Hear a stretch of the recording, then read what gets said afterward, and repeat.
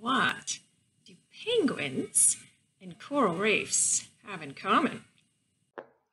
Penguins thrive in the icy waters of Antarctica, but coral reefs are found in the warm, shallow seas of the world's tropical oceans. Yet both are under threat as ocean waters continue to warm as part of global climate change. In polar regions, warming seas melt the ice, raising sea levels around the world and destroying habitat. If all the glaciers melted, much of Australia's coastal regions would be underwater.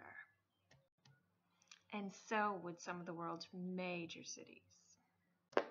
Homeward Bound aims to build a global community of 1,000 women in science and technology, equip us with state-of-the-art leadership skills so we can take our part in combating global climate change.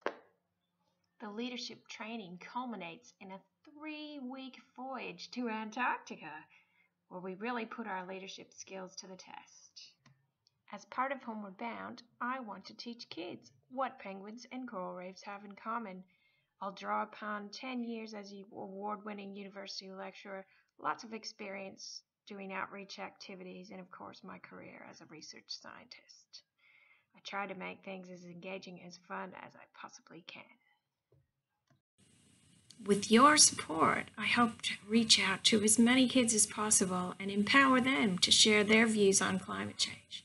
After all, they're the ones who are going to experience the impacts the most.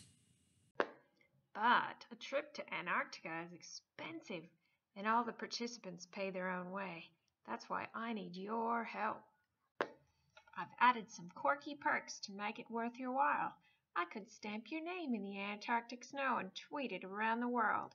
You could watch me roll down a hill in Antarctica wearing a penguin onesie and then post the video on YouTube. Or you could get one of these super cute build-your-own penguin Lego kits. Please help. I appreciate it so much. Thank you.